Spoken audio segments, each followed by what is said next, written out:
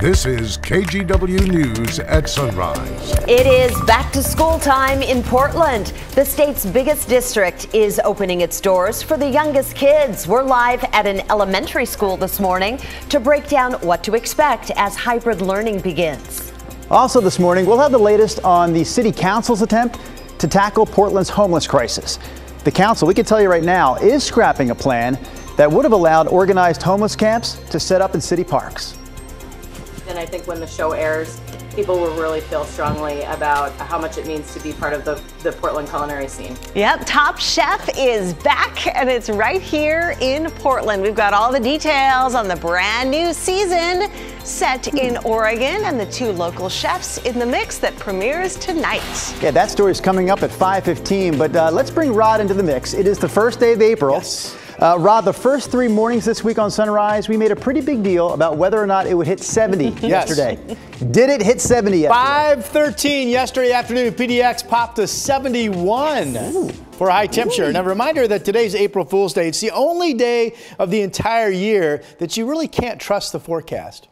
Well, if only that were true. Here's a look at Wells Fargo camera. We're partly cloudy out there. It's warm. 48 out along the Columbia River. Some of you out in Washington County have just dipped into the 30s, but overall it's pretty comfortable to start your day. Partly cloudy moving forward, a cooler west breeze, 54 at noon, and still very nice out there, 65 degrees for a high temperature. Sounds good. All right, Rod, thank you.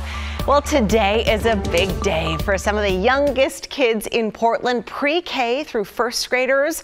They are getting up and ready for their first day of in-person hybrid learning. KGW's Bryant Clerkley joined us live at Scott Elementary School this morning. It's at Northeast 67th and Prescott. So, Bryant, how will this work to keep everyone safe from the virus? What are some of the new protocols? Well, good morning, Nina. And there's been a lot of upgrades to the schools, and we'll get to that in a minute. But with hybrid learning, the students will be in the classroom 4 days a week, and then they'll work from home on Wednesdays. Today, pre-K through first graders start. Monday will be 2nd through 5th, and the week of April 19th, middle and high schoolers come back. And we were able to see a lot of the precautions ourselves when we toured Jason Lee Elementary a few weeks ago. Once inside the building, staff members will do a visual check of students and ask if they feel okay. There are signs reminding kids to social distance and arrows directing which way to walk. Every bathroom has been pre-assigned to a classroom to keep kids from bunching up. Another concern parents had was ventilation inside the classrooms. Throughout the district, we've got about 8,000 different filters, and so we're going through, and all the ones that we're able to upgrade to a higher filter type, we're doing that. However, not all of our filters or systems are able to handle that. So that's why we'll be putting the portable HEPA filters in every single classroom, and all those will be in before hybrid begins. Parents are also being asked to check their kids' health before they come into school. And coming up at 6, we'll have a live interview with Superintendent Guadalupe Guerrero, and he's going to talk about how the district got ready and how many families are deciding to send their students back. Back to you guys. It'll be interesting to hear. Bryant, thank you. Also this morning, breaking news on the vaccine front. Pfizer confirming trials going on right now show its vaccine protects you for at least 6 months after your second dose. Pfizer had about 12,000 people participate, and there were no serious safety concerns. The trials also show the vaccine is effective against the COVID variant that first emerged in South Africa. Some scientists worried that wouldn't be the case. Drew, that's some great news, and so is this, because every adult in Washington will now be eligible for the COVID vaccine in just 2 weeks. That's right, Brenda. Governor Jay Inslee delivered that news yesterday, moving up the state's timeline and again making everyone in Washington 16 and over eligible starting April 15th.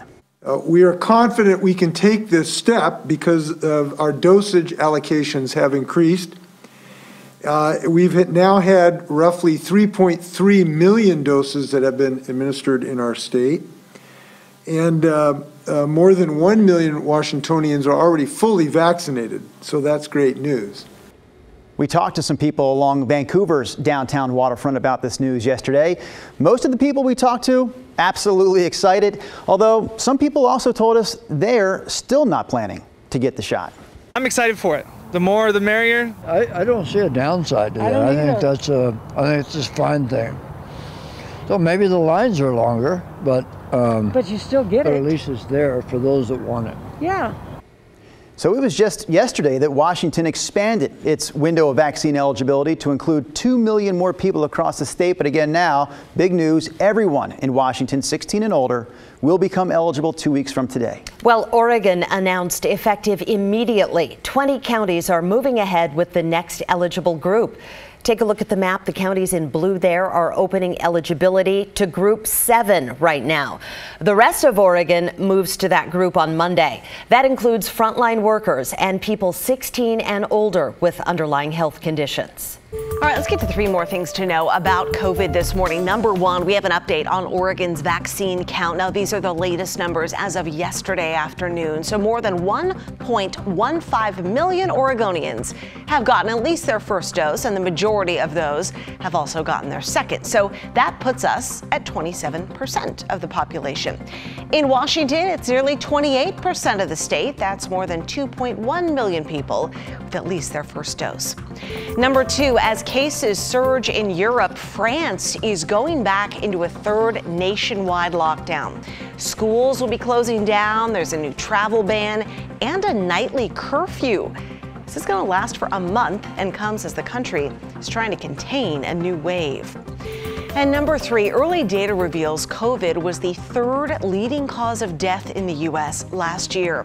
The CDC says 375,000 Americans died of it in 2020. Only heart disease and cancer were deadlier. The overall death rate, that includes everything, increased nearly 16% from 2019, the largest rise among elderly, Black people, and Native Americans. COVID deaths were highest among the Hispanic population. And those are your 3 things to know. Let's get back to our local stories right now. Portland City Council voted to extend the city's housing emergency plan, which has been in place now since 2015. There was a pretty divisive proposal that's been on the table in recent weeks, but City Council did decide that Portland parks will not be used for organized homeless camps. Catherine Cook has more on that for us. Outside of an emergency declaration, outdoor shelters would not be allowed in parks. That was one of the proposed amendments Portland City Council heard Wednesday. It's part of a series of amendments to proposed code changes meant to address Portland's homeless crisis. It's called the Sheltered Housing Continuum Proposal. Over the last several weeks, Council has heard a lot of public testimony on the effort.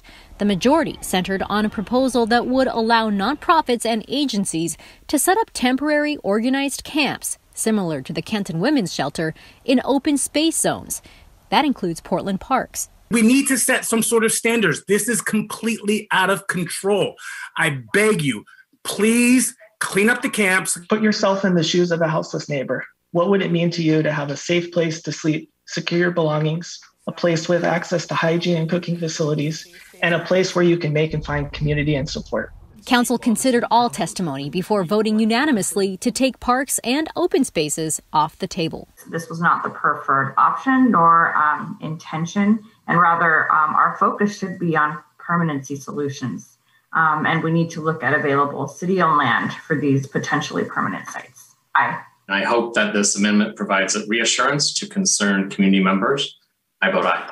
I agree with my colleagues that natural and environmentally sensitive areas are not appropriate for this purpose. Council did not get through all the proposed amendments today. They'll pick it up again April 14th. That's when they'll consider allowing shelters on institutional sites like churches. Catherine Cook, KGW News. Look at all these people gathering. It's because this place was loved, the school was loved, the museum was loved. And children have already had a tough year. This is only compounding it. Parents and students rallied outside the Portland Children's Museum and Opal School. Last week, the museum board announced both those places will close for good. That has families who went to the charter school scrambling for other placements.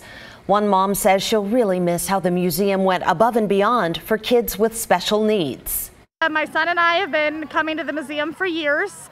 It is pretty much, we feel, one of the only organizations in the Portland metro area that's completely inclusive and welcomes children of all abilities. Parents say the closure came out of the blue, and they feel the board didn't do enough to try and save the museum and school. Now, in a previous statement, we've talked about this. The board said COVID shutdowns were devastating for attendance and revenue, and they just could not afford to reopen. Yeah, my kids are in their 20s now, and they went there when they were little ones, so it will be missed. The Children's Museum, if folks aren't familiar, Rod, is up near Washington Park. I know that place is packed out when your forecast is this nice. Well, and you know, I want to say there's still hope, right, Brenda? People are coming together to see if they can find a solution. They're trying. Yeah.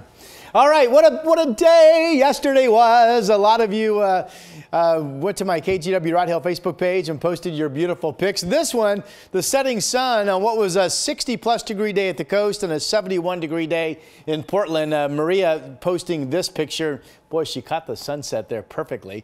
Here's a look at where we are this morning. You know, it's been freezing, right? The last few starts. Look at where we are right now. 40 in Kelso, 43 Newport and Salem, 48 out along the river at PDX, and the Dalles holding just above freezing. There's a weakening front that pushes through the area today. We don't think it brings any precipitation overall. It will bring partly cloudy skies and just a little bit of a cool down. Here we are at 9 a.m. You can see a frontal band offshore, then a mix of some cloudiness inland at 4 p.m. this afternoon. But generally, we think today is partly cloudy. And still pretty warm. This shows 67 in Salem and McMinnville. For some of you, that's about as warm as you ended up being yesterday, by the way. And then up through southwest Washington, Longview only 62. There could be thicker cloud cover up north. And at least later today, the chance of some sprinkles. That's just a chance. I don't want you to be surprised if something like that happens. Here's our 7-day forecast. This is a different look graphic than I normally show you. The one I typically show you we're having some issues with. But it does show, if you go down here at the bottom, Easter Sunday, rain likely, and then dry weather until we get to that point. That's your forecast. All right, Rod, thank you. Well, it is a new month, a new quarter of the year, and it's April Fool's Day. But for baseball fans, it is simply opening day. Coming up, we're going to break down all the action planned. Plus, Top Chef Portland premieres tonight. The new season in the Sunrise Spotlight this morning with 2 local chefs ready to bring the heat. How they managed to put together a show during the pandemic next.